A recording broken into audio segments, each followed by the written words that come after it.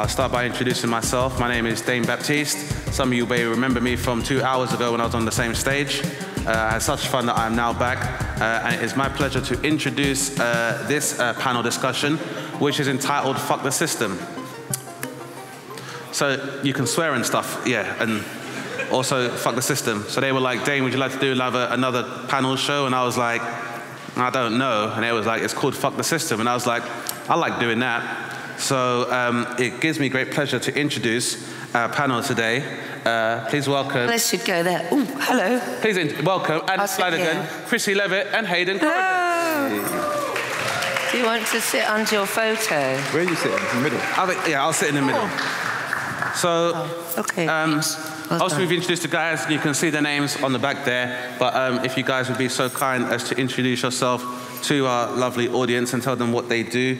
There will also be pictures in this discussion, so that's nice for you. Yeah. There you go, just break it up a bit. Something to focus on. So I will introduce from my left to my right. Hi everyone, I'm Alice Flanagan. I'm a managing partner at Saatchi and Saatchi. I believe we also have to describe who we are and what we're wearing as well, is that right? Yes. Yeah, so obviously we'll be giving descriptions of our appearance to some people that may be audibly impaired. So there's that. So I'm 5'7", I'm wearing a black skirt and a stone-coloured top, and I'm fair-haired. I'm here because we run a program at Saatchi and Saatchi called Upriser, which is all about driving creativity and careers ambition within schools across the country. So we're coming to talk about how passionate we are about that as part of this group. Thank you, Alice. Hi, I'm Chrissy Levett. I'm a middle-aged white lady wearing Crocs, much to my, everyone I know hates them. I've been wearing them for years and apparently now they're trendy. I'm wearing cycling shorts and a pink top that I got in a charity shop. And I'm the founder of an organization called Creative Conscience. It's a global digital platform that was set up to encourage, train, reward creative thinkers to use their talent for social and environmental impact. And if it's okay, we're just going to show a little video, our call to action video. The choice. What will you do with your creativity? Will you create more hate, waste, destruction, corruption, sadness, madness, pain, shame, isolation, and exploitation? Or will you create more happiness, hopefulness, empathy, stability, honesty, equality, regeneration, preservation, opportunity, and unity? Let's create change. Not just more of the same. Creative Conscience. If you are a creative and want to help make the world a better place, join our movement at creative-conscience.org.uk. So yeah, that's what we do. Thank you for having us. Very excited to be here. Thank you. I will introduce myself. I'm Dane Baptiste. If you are listening, I am 6'1", and I like to think I am a mix of Usher and Dave Chappelle. I don't recall that being a joke, but thanks, everyone. But yeah, that is my description, and slim-ish. Anyway, moving on. Hi, everybody. Can you hear me? Brilliant. My name's Haydn Corrodus. I am 6'1", I'd say, give or take. I've got a black waistcoat on, white shirt, and black trousers. I work in the arts and culture sector, helping them with social media, digital strategy, and general being great online. Cool. Just a round of applause and welcome our panel, please. Thank you, everybody. Okay, so I'll be doing my utmost to chair this panel, and hopefully it can help direct this as smoothly as possible. We should be going for about half an hour, give or take, and we'd also love to leave some time for any questions you guys may have. So save them up. Please do not be shy. We welcome all of your inquiries. But with that being said, I'd like to get started. So there'll be a series of statements I'll read, and we'll turn to the panel for their interpretation of said statements. So I'd like to start. It says, collectively, the UK's creative industries are one of the UK's largest, most high-profile sectors and internationally respected sectors. This affords it considerable soft power. Do you think the industry does enough to represent itself at the highest levels of politics and business? And I would like to start with yourself, Alice, please. I think with a lot of the government's instability recently, we're struggling to see a really long-term commitment to driving creativity and driving the future of the industry. I think we're heading for a creative crisis in our schools, in careers, and in the outputs of our creative businesses in the next years. So I do worry that as a creative industry in its widest sense, from filmmaking to production to drama to arts to theatre to advertising to communications, that there is a bigger job to be done collectively to drive the impact of what we're doing. The industries contribute 115 billion a year to the economy, and we know that only £9.40 is spent on a secondary school child per year on creative subjects. So there's a chasm in those two figures, and I think the creative industries do need to do more to make themselves represented to government, to create more impact, more conversation, and get greater commitment from the current government, upcoming governments. It was great to see the Labour Party this week talk about their vision for creativity up to 16 in schools. And I think it's only with that that we will see greater impact from the creative industries, greater investment in our future and the future of the industry. Thank you. Wholeheartedly agree.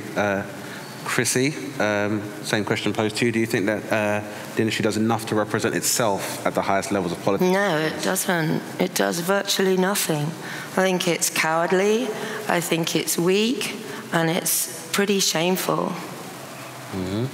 I think that we need to find a greater voice. We need to find some balls. We need to lobby governments. We should be less concerned with making profit and more concerned with changing the world. Agreed. Well said. Very well said. So as you can see, Haydn, the situation looks very bleak. From your perspective, how do you feel like the industry represents itself at these higher levels?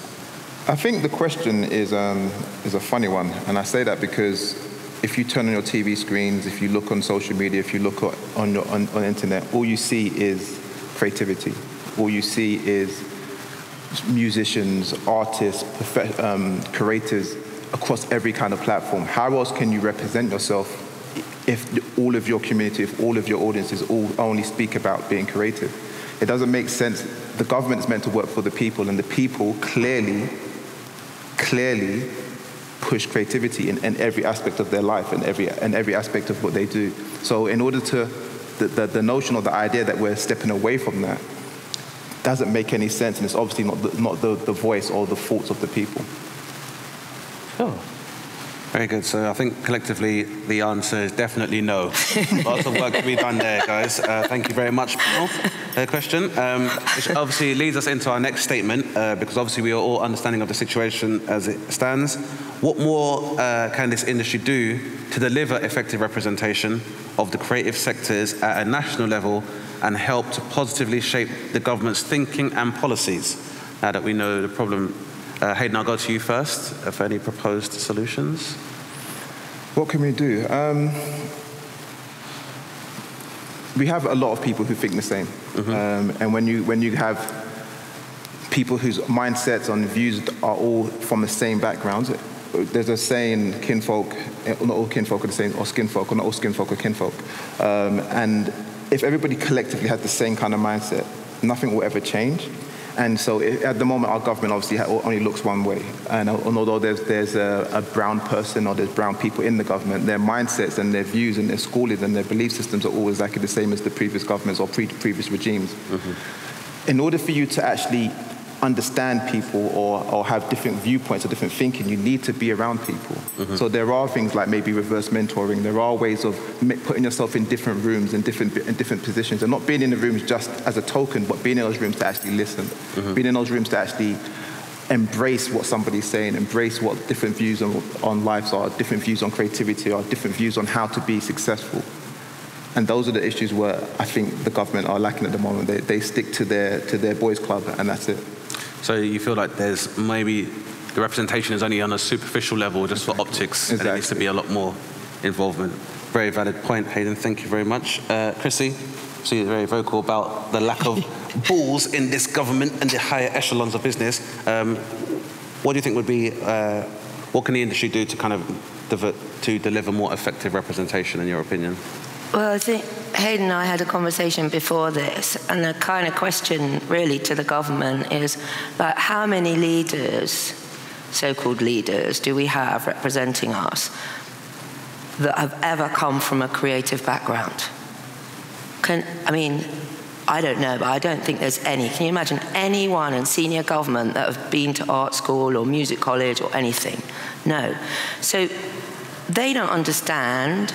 So if they don't understand, how are they ever going to think about it, right? So really, we need to change the political system. Now, that's a massive, massive thing that we have to do. You need to get rid of the House of Lords. We have to get rid of the sort of despicable behavior that's going on. So that's a really big thing to ask. As an industry, we are super, super powerful. We can change the hearts and minds. We do it every day for brands.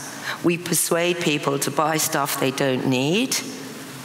What would it look like if we, as an industry, decided to empower people to get off their phones and off the sofas and into the streets to create the change that we need within our system?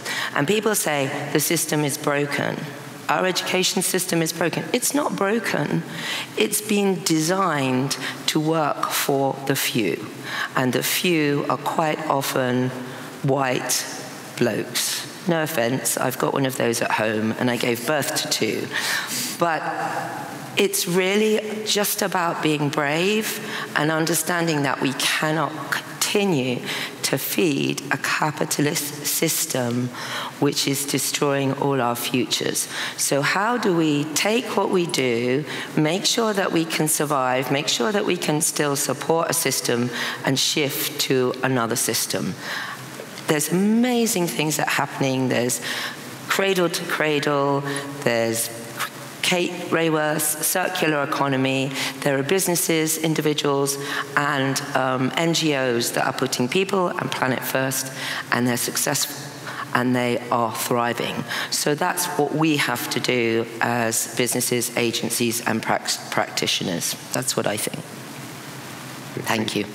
Alice? I completely agree. It's our collective responsibility, isn't it? And I think we underestimate it as creative businesses. And we are so numerous, I think we need to recognize that. And I think we need to take action in order to influence, because clearly there isn't enough influence to government to make change. We at Saatchi have a program called Uprise. We work with Harris Academy Greenwich. For the last 3 years, we run a program with them which is all about inspiring how creativity can help their career paths. So we do assemblies, workshops, career support, curriculum support, and mentoring. And we've had really, really effective responses and some real impact in terms of Ofsted reporting, career horizons, and soft metrics around aspirations. We then decided that we need to do that more widely. So we onboarded ITV to come on and be our partner, and we're just about to launch 2 other companies as part of that partnership. And that is our demonstration that it is our collective responsibility to do it together, and not just try and do it in one company doing one thing, but actually to get everyone without competition making impact in these areas where it matters. And we believe that that is done very effectively in schools when people are making decisions about careers and future careers and creative.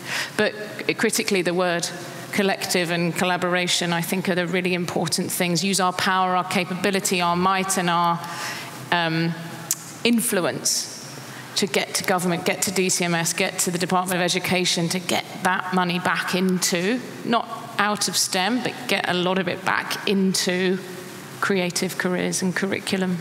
Yeah, So I guess you want to add Haydn? Sure.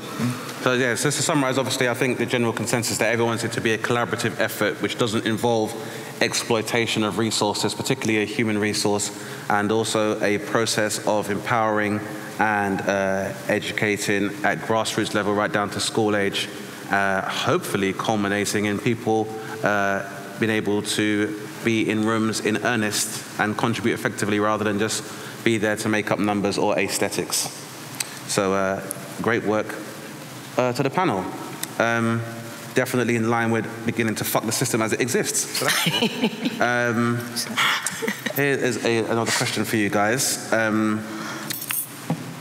Question is, because obviously within the creative industry there's a lot of sub-industries or sub-genres within the same industry, and the question is that are each of the creative industries too siloed and isolated? Does there need to be more collaborative effort across the diverse range of creative sectors, and what might this look like in practice? Going to switch things up. I'm going to start with Chrissy, because your 2 applause breaks in. It's going great. Okay. And we're all keen to insight. I've got paid people in there. I like money, but not that way. No. More like in a way to help other people, not in a capitalist way. No. But I digress. Sorry, Chrissy. Okay, carry on. Do you think the industries are too separate and siloed? Yeah, I'd like to show an example of something, if that's all right. Absolutely. So I'll just explain this as a project that we did. We call ourselves Positive Creative Activists. And last year we worked with policymakers across South Africa and NGOs and 4 different arts universities in South Africa around a really massive issue. So South Africa has a pandemic, a silent pandemic. It's around toxic masculine behavior, and it's all around gender-based violence. 7 women every day in South Africa are murdered. They have one of the highest femicide rates in the world. 40,000 young girls fell pregnant, underage girls fell pregnant in the last 4 years, some of them as young as 10 years old. It is a huge, huge problem. So we, as a charitable organization, worked with universities, we worked with filmmakers, writers, graphic designers, motion graphics, social media people, alongside others, to create a campaign that was seen by 150,000 young men and boys in townships and in youth clubs across South Africa around this idea of gender-based violence and consent. And this is just one tiny little bit of that campaign that went out. So, someone lovely behind there, could you play our video? Thanks. Getting consent for kissing and touching and sex every time. So what's consent really mean? Consent is a clear and excited yes. Both people really want it. I have to ask for a strong yes every time. I want to hear them say yes, and they must be happy and excited. Anything else is not consent.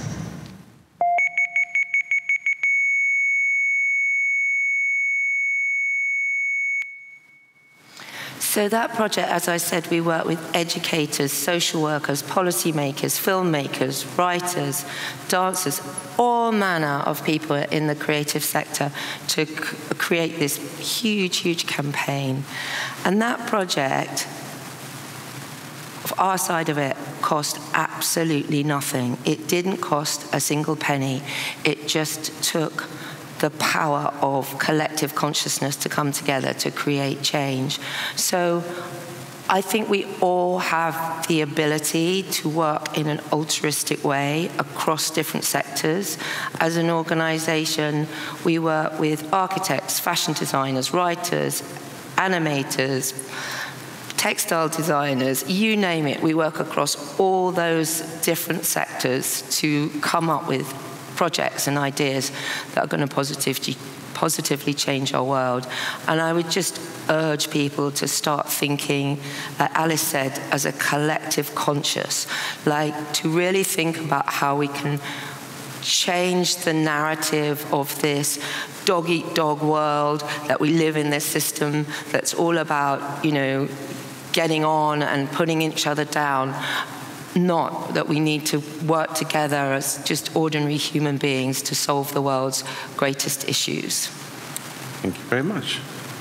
Enough to go around is the point there. Haydn, just following on from Chrissy, obviously has shown proof of what happens when there is a positive collaboration.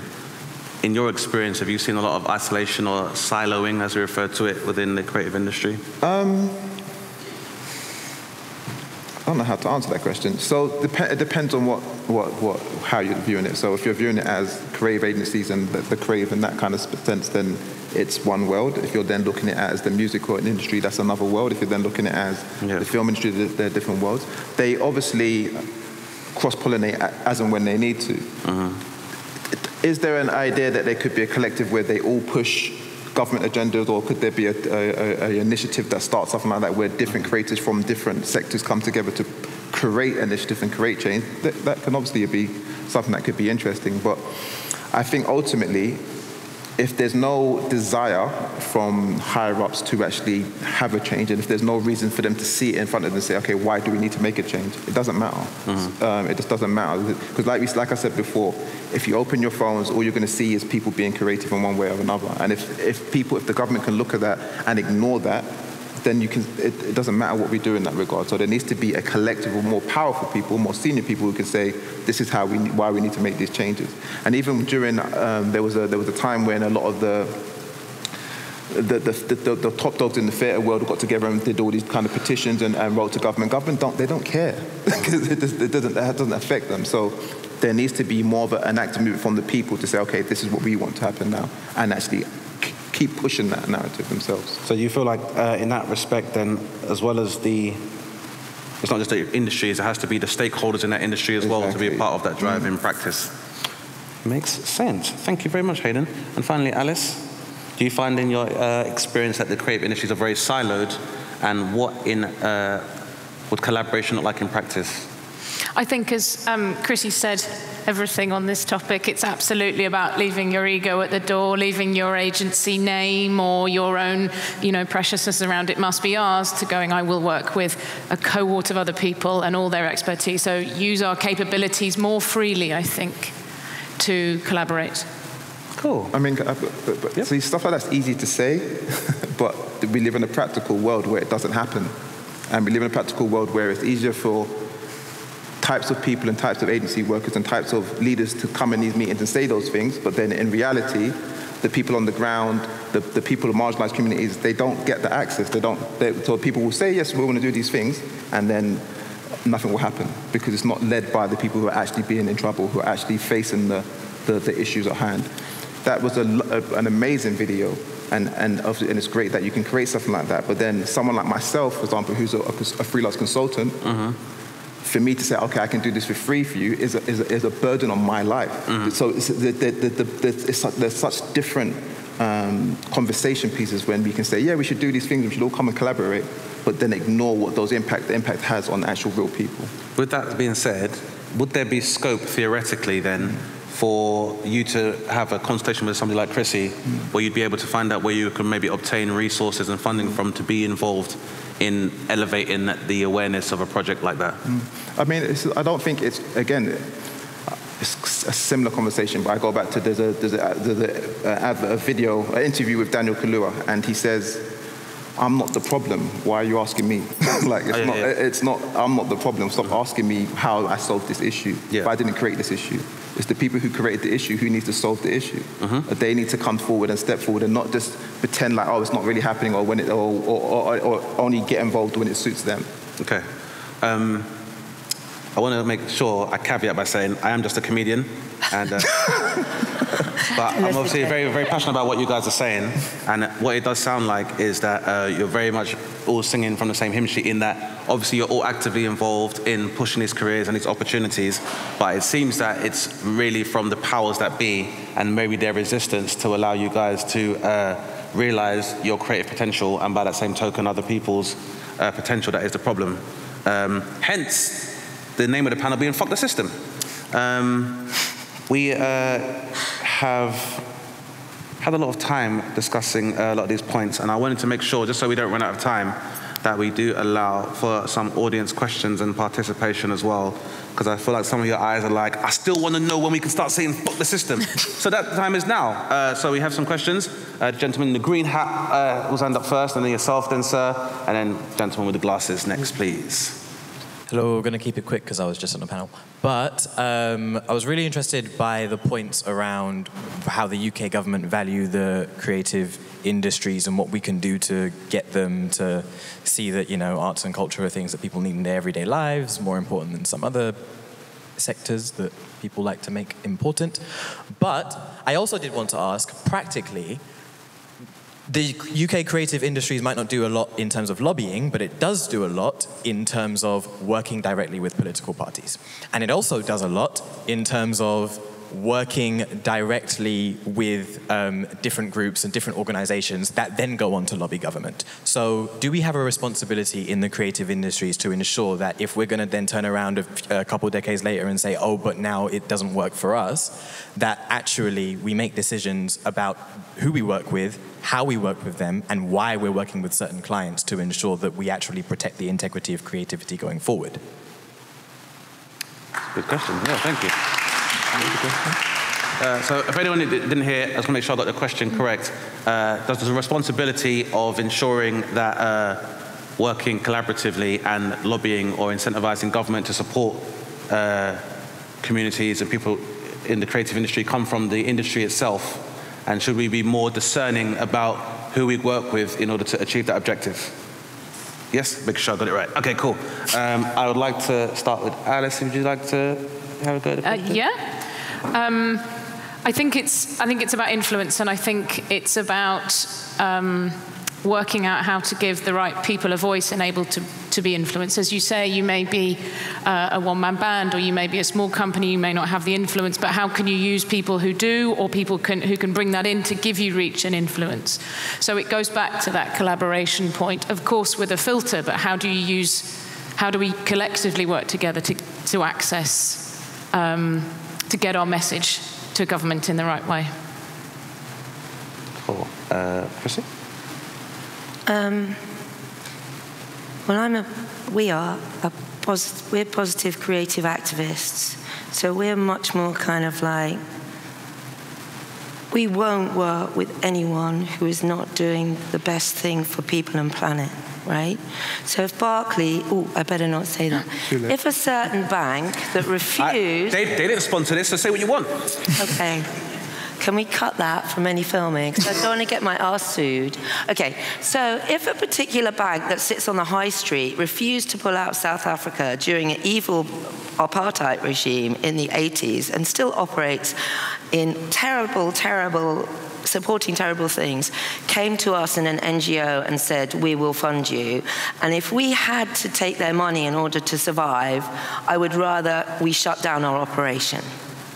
Because if we don't have integrity and authenticity as organizations, then how can we say we're doing X, Y, and Z? We just have to really ask ourselves some really serious questions right now about what clients we work for. Where do we take money from? Are we working for fossil fuel companies? You know, are we continuing to sell shit to people that they don't need? And if we are, we need to really have a word with ourselves, because we're in a situation right now, and it brings the fear of God into me a lot. You know, I find it really difficult working in this space because we know the science.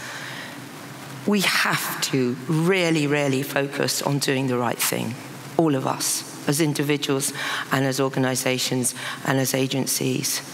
And if we are still taking money from people who are not serving people and planet, then we really, really don't deserve to exist. And that's tough. But that's what I believe we need to do, all of us. From who we follow on social media, to what we watch on the television, to what we engage with, what we buy, what we eat. Every single choice we make makes a difference to our survival And the other thing is, it's really great fun doing the right thing. It makes us feel good. We've got research and data that proves that if we get people to work on purpose-driven projects, people get a better sense of mental health and well-being. And actually, one of the crises we've got right now is a mental health crisis. So if we can really be brave and shift what we're doing, then I think we've got a chance. Thank you for a question. It was a really great question, and thank you for listening. Cool. Free, guys. I'm gonna. All good? I think, Chrissy, you've taken the cake again. Sorry. No need to apologise. That's what we're all here for, and how we can fuck the system effectively to create a beautiful utopian orgasm. I've taken this metaphor way too far. We're going to move on very quickly because I haven't got much time. I believe you had a question there, sir, in the front, please. Thank you very much. Excuse me. I really appreciate everything all of you have said. I've had a 20-year career in the advertising industry. I went to Bucks University, which is one of the most prestigious universities in the world, pumping out amazing students, multi-award winning D&AD students. I went back there a few years ago, and the course has gone to pot because the university is opposite a hospital, and the government said, I spoke to the tutors, and they said, look, we're desperate for nurses, absolutely desperate for nurses. We'll pay you £3,000 for every nurse that graduates from your university. So they pretty much cut the funding for advertising. It's also had one of the most prestigious furniture design courses in the country for over 100 years. I went back there as they're selling all of the workbenches, the fine jewellery as well. All of the workbenches gone, and they're filling it up with nurses. Now that's the government just ripping apart arts and craft within one of the UK's best arts and craft universities. There's nothing any of us can do about that. It's the government led the initiative. So while this talk is about fuck the system, I think it should be called "The System is Fucked." It really is, and I really appreciate, Haydn, what you were saying about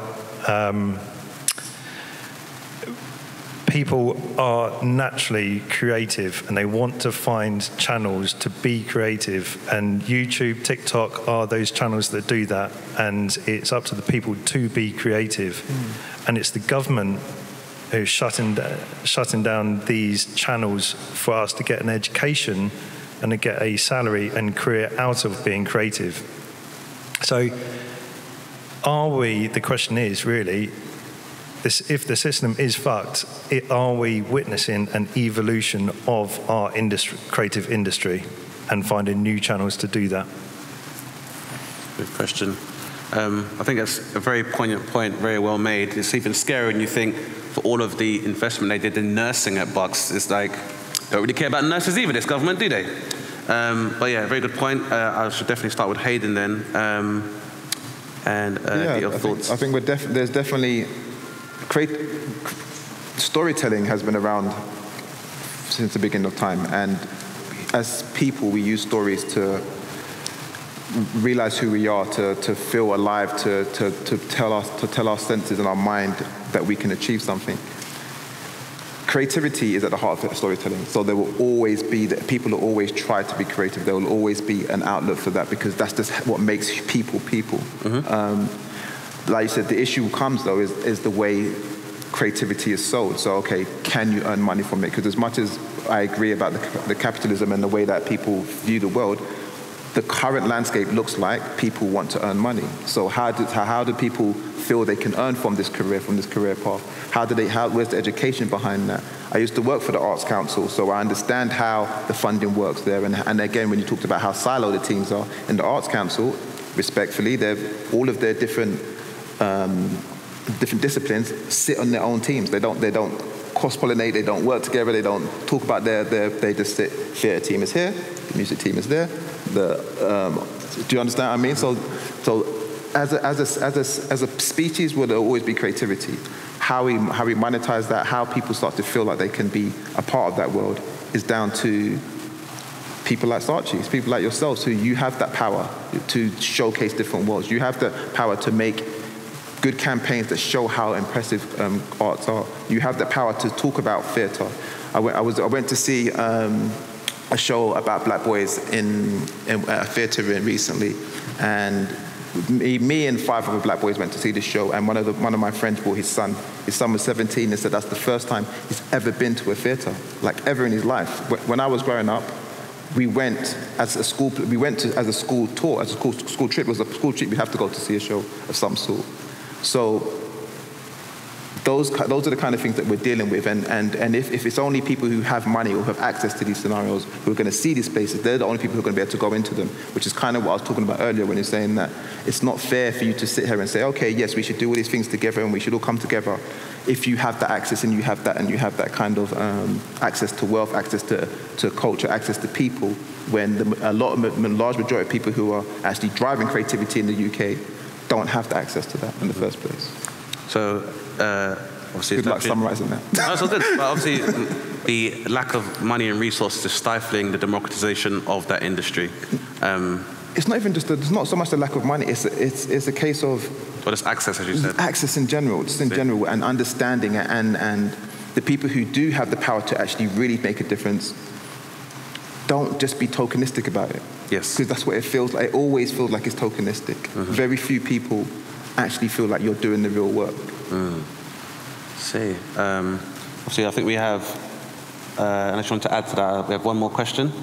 If you wanted to add anything to... I was just going to say, I completely agree with you. It's quite scary how the government at the moment seems to value science and STEM over creativity. Rishi Sunak in January went out and said everyone should do maths to 18. I'm sure that, everyone fell off their chair.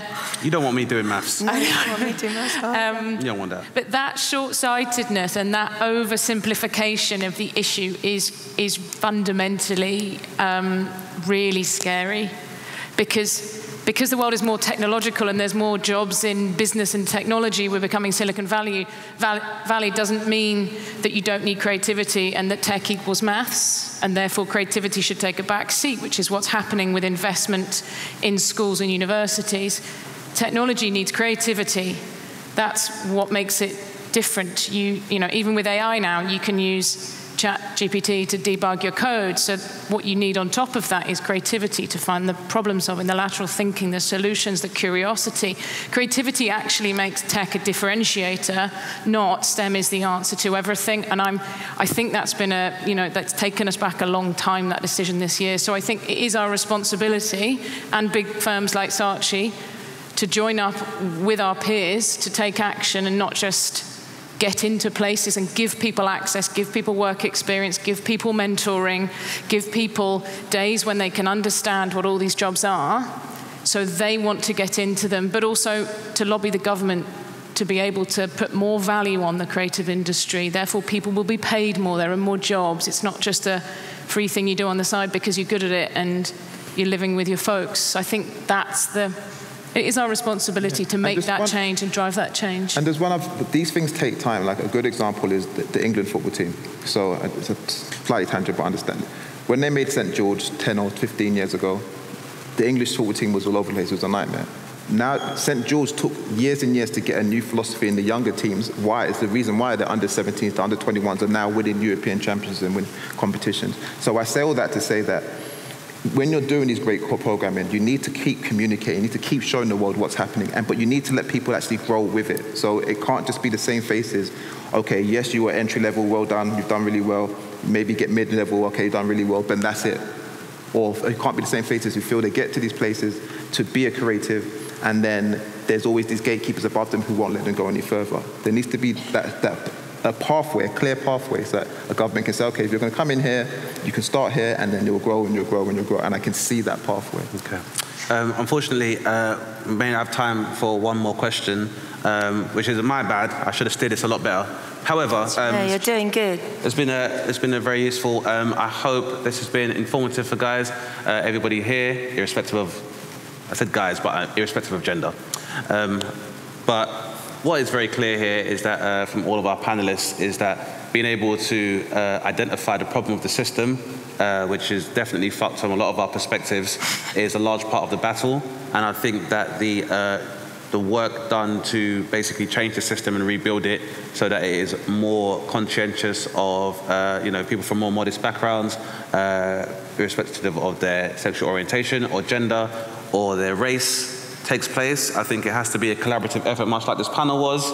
And obviously, we never intended to solve it in an hour, but it is a dynamic journey that hopefully we can all benefit from. So I just want to take the time now.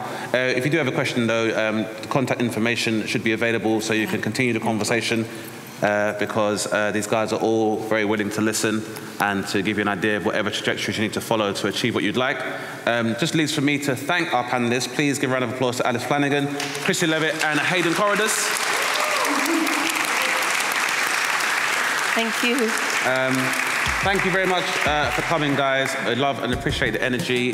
We will fuck over and rebuild the system. It just requires all of us to be involved. And this festival is the beginning of that process. If you did enjoy my swearing in comedy, then you can check that out yourself. But enjoy the rest of the festival. Thank you very much for coming. Bye, everybody. Thank you.